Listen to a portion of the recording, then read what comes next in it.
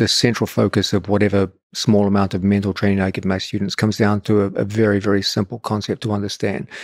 This is the idea of identifying competition in terms of its normalcy.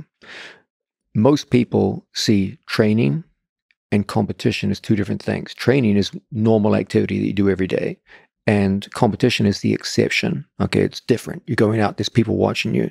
There's a big crowd. They're making lots of noise. In fact, the promoters of shows go out of their way to reinforce this.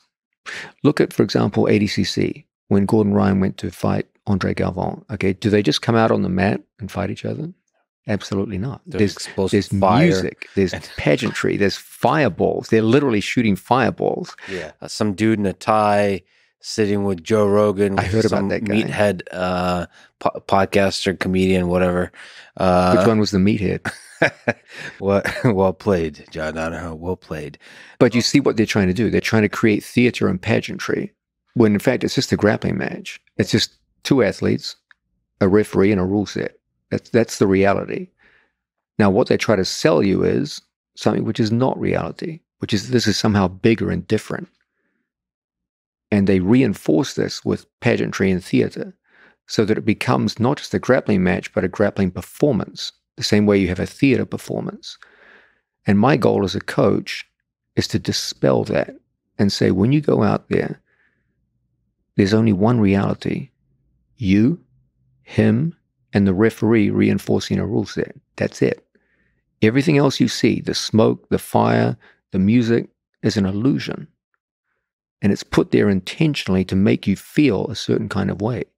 And your whole goal is to see this as an illusion and walk out and see only the reality, which is that this is the same damn thing you do every day in the gym.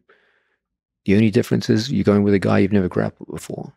So the actual act of removing the illusion or realizing that it is an illusion, how do you practice that? So when you step on the mat, once you're aware of it, I always have them to. It's like when you see a magician and you have his tricks explained to you, you never see the magic again. The first time you see a good card trick from a good magician, it's, oh my God. Then when they explain it to you, I did this, and that, step one, step two. Then you look at it like, it's not that special. And when you explain to people this idea of the pageantry is an illusion, then just as when you watch the magician and you learn the trick, all the magic flies out the window, so too with the nervous response. Well, so that's for the pageantry, but what about maybe the physical intensity of competition? Isn't there an extra... No, it's the same in every competition. It's not like, they're twice as strong at an ADCC as they are in the IBJF World Championships. It's the physical intensity is always pretty much the same. They experience it every day in the gym. And if you go out and you grapple Gordon Ryan, it's not like the next guy you grapple is going to be twice as strong as him or twice as fast. He's going to be a little stronger, a little faster, but not so much so that it completely changes your approach to the game.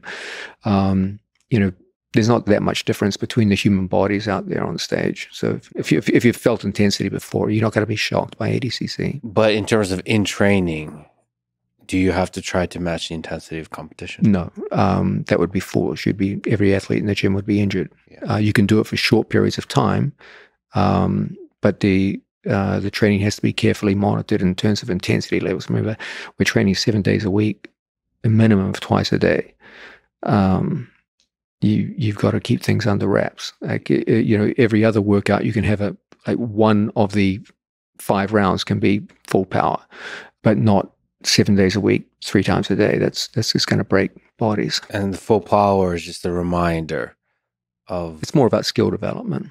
For us, it always comes back to skill development. But what about matching the feeling of the intensity of competition? So, yeah, periodically. Periodically, but it can't be rarely. Every single time. Not really. It's not rare. Like meaning one out of 3 hours of hard sparring per day, like 15 minutes might be like 100% full power. That way you That's more than enough to get psychologically ready for it, the intensity of conflict, but won't break your body over time. Intensity of conflict. That's well put. There is competition. Doesn't it have that extra level of animosity? Like it's a little bit more conflict than it is. It can. Sometimes there's personality differences. Like, for example, like Gordon Ryan and Felipe Pena, they admire each other a lot. They respect each other's skills, but they certainly don't like love each other. That's for sure.